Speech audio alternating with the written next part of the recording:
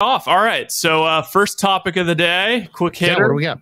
Warriors up 3-0. I guess I would have to just, I just want your thoughts after, we had a night of sleep and we digested it. And, how are you feeling? What most impressed you about, honestly, the Warriors throughout this whole series? And, the floor is yours. I mean, the Warriors are deeper. The Warriors are better. And, I went through it. And if you look at the Warriors, you have guys who start and then you have starters.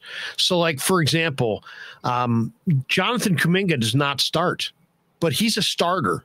And Moses Moody doesn't start, but he's a starter. And Jordan Poole doesn't start, but he's a starter. You know what I'm saying? They're starter caliber players. And then you have other teams where they have guys who do start that really are not starters. And that's Dallas. I look at Dallas and I say, you've got Luka Doncic and you have Spencer Dinwiddie and maybe Jalen Brunson are starters. Everybody else on that entire team are bench players. The Warriors, by contrast, have, I would say, 7 to 9 starting caliber players. Some of them are coming off the bench. Otto Porter's a starter. He was a great player at Georgetown. The Warriors have a number of guys. They're really only the bench guys are Bjelica and JTA and Damian Lee. Everybody else for the Warriors is a starter. Some of them are starting, some of them aren't.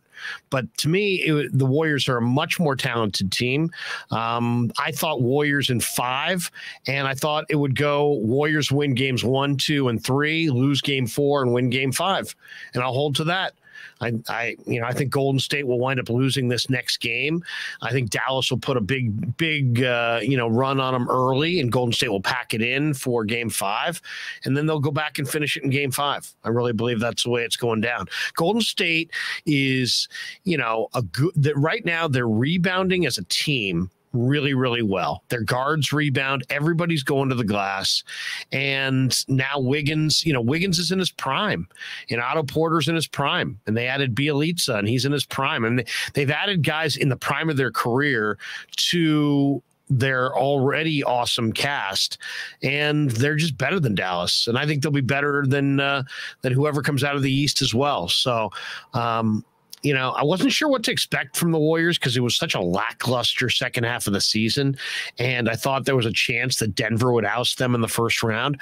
But after they kind of proved their mettle and showed that they could get to a different level, then, I like them to beat Memphis. And that was a tougher series than I thought it would be. I really like them to beat Dallas. And I think the finals will be a bigger challenge than Dallas. But overall, Warriors have like 7 or 8 or 9 starting caliber players on their roster, and the Mavericks have 2.